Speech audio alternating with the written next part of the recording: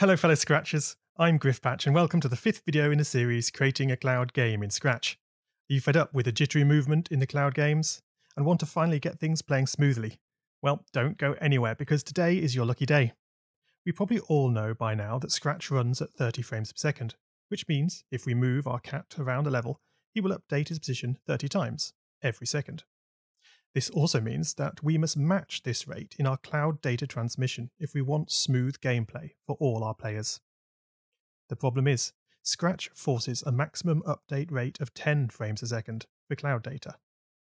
That would be one cloud update for every 3 screen updates, and that is why in our previous episodes, the other player's movement was still so dissatisfyingly jittery. There are a number of ways we can attempt to tackle this problem, to simply smooth out the 2 out of the 3 missing frames. But to be honest, one simple approach has consistently worked far better than all others for me, and that is to implement a simple buffered transmission stream. This, luckily, sounds far more complex than it really is. At present, we only send the position of the player every 10th of a second, losing the other 2 in between frame positions altogether. But no need. Instead, we can record the positions as they occur into a list. This is called buffering. And then, when we send the cloud data, we send the whole buffer, all 3 recorded frames in one update. This way, no data is lost, and the receiving scripts will be able to decode the buffer and play back the movements exactly as they occurred, without any guesswork to make the movement look any less realistic. So we begin in the player sprite. Let's create a new custom block called player tick. Mark it as run without screen refresh. We move the go-to-mouse pointer block into the new custom block and make sure it's called from the same place it used to be. Let's also tidy up the send cloud data custom block. Rather than having the if check before calling into the send cloud data, let's move it inside the custom block and reverse the logic to stop the script if we haven't yet connected to the cloud. We know this when our player hash, player number, is less than 1. Stopping this script inside a custom block with this stop this script only stops this custom block from running and will continue running any scripts that call the custom block. So in other coding languages, this might be thought of as a return statement. Now, all this talk of Scratch only allowing updates of cloud variables every 3 frames, but Griffpatch, this project is seemingly updating them every frame, is it not? Well, yes it is, but Scratch is just ignoring 2 out of every 3 updates. So let's take control of the situation, add a new variable, make it for this sprite only, and name it Cloud Timer. Drag in, change Cloud Timer by 1, and place it in the send cloud data custom block. And then, if Cloud Timer is less than 3, then we again stop this script. Right after the if, we can set the cloud timer back to 0. This has the effect of now only running the code below the if on the 3rd of every 3 frames. Perfect. Next, we need to create the position buffer. Add a new list, ensuring we mark it for this sprite only. That is very important. And name the list buffer. Add the X position and Y position of the player to the new buffer list and insert the blocks before the cloud timer check. We need to make sure we are recording these every frame. It's very good practice to add a delete all block for any list that you intend to start empty and add it to the setup phase of your project. Okay, let's take a moment to give this project a quick run. Click the green flag and move your mouse around. We should be seeing the buffer list quickly filling up with values as the positions of the mouse get recorded frame by frame into the buffer. Great. So the next step is to better send this data to the cloud. If you look at the scripts that currently construct the cloud data to be sent, you can see that we are sending the following structured data: username, time, X position, and Y position, the 4 values that we're writing out. Now, we're going to modify this to be sending all 3 buffered positions now: username, time, X position 1 and Y position 1, X position 2 and Y position 2, and X position 3 and Y position 3. To do this, we add a repeat loop. in place of the right X and Y position blocks. This loop will repeat for the length of the buffer list, as we want it to send all the items that are in the list.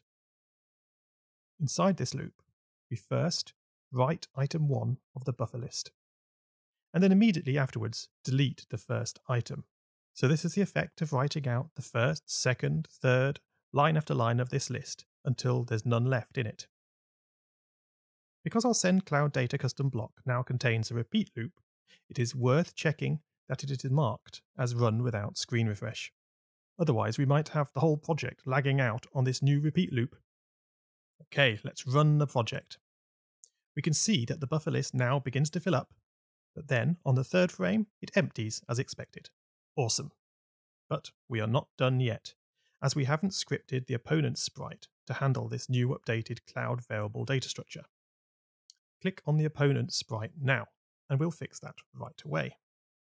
To be able to decode and play back the position of each opponent player from the new cloud data structure, we will again make use of a buffering list.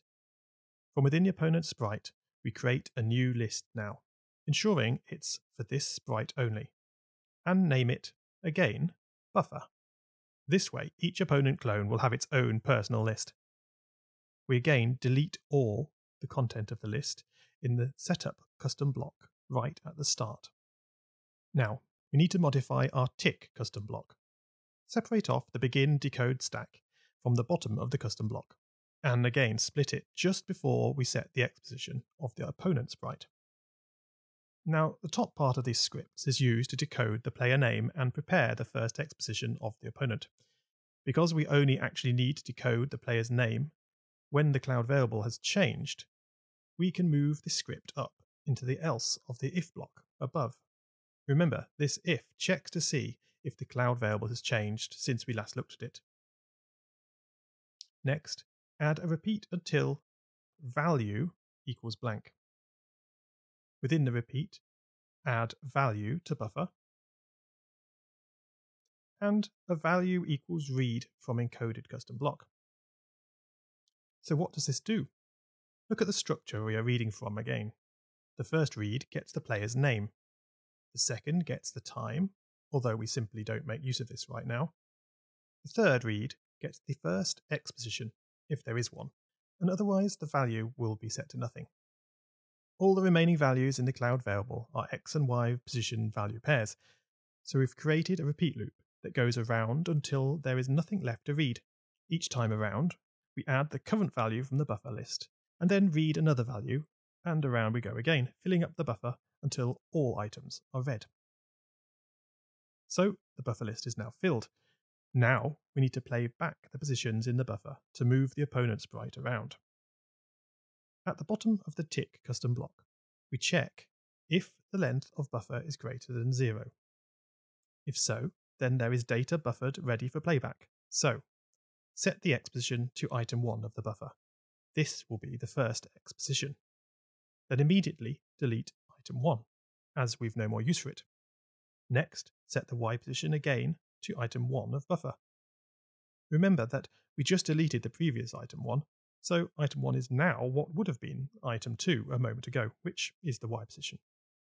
And again, delete item 1. And that's that. Each time we run through this tick receiver in the opponent's sprite, we are checking for new cloud updates. If there are any, we're adding them to the sprite's buffer. And we play back a single tick of the buffered positions, always the top one in the list, because that is the first one put into the buffer list, and therefore the oldest. We after all want to play them back in the same order they were recorded. Okay, hold on to your mice because it's time to give this a try. I'll do what I usually do and open 2 web browsers side by side. The right one is in incognito mode, but you can also use a different browser profile or any way that you want to do this. And I log into Scratch with a different Scratch account. Also note that they both have to be of Scratcher status. New Scratcher statuses just won't work with cloud data yet. So something has gone wrong here. This is not working as expected. But don't panic. Let's quickly analyze what's going wrong. See how slowly all the movement is. In my mind, I've already have a suspicion as to the cause. If we go back to the opponent sprite and the tick custom block, Remember I specifically mentioned to check the custom block in the player sprite that it was now running without screen refresh? Well, we have the same problem here. I didn't remember to tell you to do the same in the opponent sprite. Now we have fallen into the same problem. This tick block must run and finish within one Scratch run cycle, but the repeat loop inside the custom block doesn't allow for that, not without the run without screen refresh. So let's try this again, opening the two windows and making sure to reload the right-hand browser so that the project will be updated with our latest changes. And oh wow, do you see what I am seeing? We did it. Finally, after all these episodes, we have got smooth player movement over Scratch's cloud variables. Compare this to the movement we had just 4 episodes ago and, well, we're simply worlds apart. Now, I want to invite some Scratch friends online to test this new update with me. But to be honest, 4 players is not going to be enough. Let's quickly up the maximum player count to 8. To do this, click on the player sprite and set the max players to 8 at the start here. Then, under the Set Cloud custom block, we're going to extend the if clause to include players 5 to 8 as follows. Now, create 4 new variables, ensuring you mark them all as cloud variables, and name them P5, P6, P7, and P8, all as cloud variables.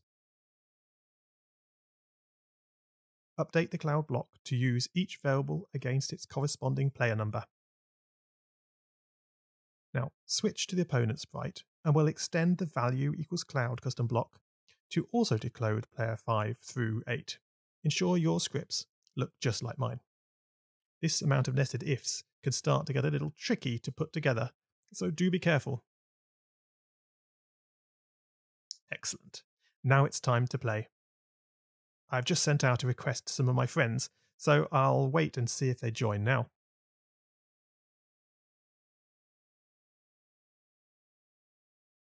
Aha, and here we go. Some people are joining. This is great. They're just moving around and watching, see how smooth they are and what they're up to. Yep, look at this. They're all moving around really nicely. Some people aren't moving their mouse, obviously, but that's not the fault of the project. Here we go, boinging around. Really good. Yep, this is working great, and it works fine with lots more players. How many players have we got here? Is it 6? 7? I'm not sure. Right, there you have it. A smooth cloud experience with auto-joining, auto-disconnecting, and finally, smooth player movement via this new buffered transmission stream. Where we go from here is up to you. I do expect to do at least one more in the series where I shall show you how to incorporate these scripts into, say, a platformer, just in case anyone's having trouble making the leap between the tutorials I provide. So, thanks for watching. Please like the video, remember to subscribe to my channel to catch future videos, and leave a comment to say hi and share your ideas and any projects you've been able to create following these tutorials. Until next time then, Scratch on!